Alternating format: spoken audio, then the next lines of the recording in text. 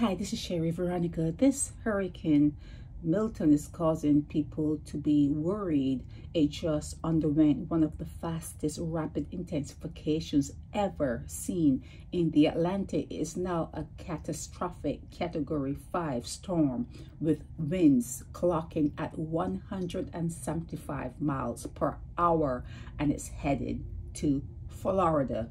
Not a single weather model predicted the storm would strengthen this quickly. The Gulf of Mexico is so warm that the prediction models couldn't predict how strong Milton would have gotten so quickly. Okay, they're saying that this is not normal and this is a climate emergency. That's what they're saying. Here in America, there was a meteorologist, and he was talking about Milton, and he started to cry.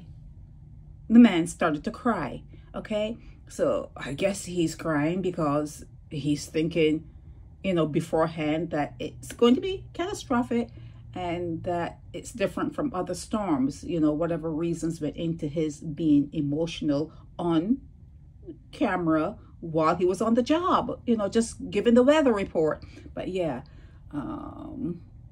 Helene just came through the Gulf of Mexico. So this is going to be like a double whammy for a lot of people. You know, I feel like though I should head to Canada for the weekend. Yeah, but yeah, we'll see how it works out.